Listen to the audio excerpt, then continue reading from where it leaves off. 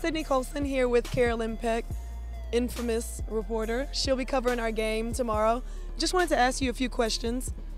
You've been around long enough to see different Texas A&M teams. You were covering a lot of our games my senior year, and you got to see Vic Schaefer and his defensive coaching style and tenacity, and now we have Bob Starkey, who is similar in his own right. Different for me to watch, but tell me how you think his style can still contribute to this team making it far in the tournament. When you look at the success that LSU had when Bob Starkey was coaching there, you know he is a defensive genius, and he does a very good job of really looking at what the strengths are of other teams and making other teams uncomfortable. And just like Vic Schaefer, that intensity is demanded no matter what team he's coaching for, and so I see the same thing from Texas A&M.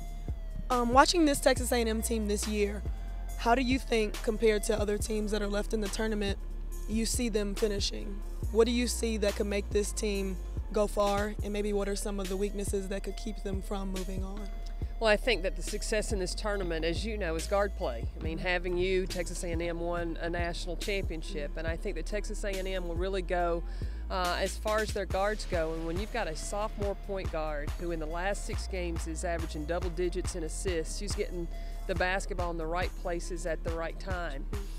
Will and Wall are doing a tremendous job as well on the perimeter, but I think also that's what's going to be key for Texas A&M is Carla Gilbert and staying out of foul trouble, because when you can couple her size and what she's done and her improvement offensively to go along with the guards, it makes Texas A&M very dangerous.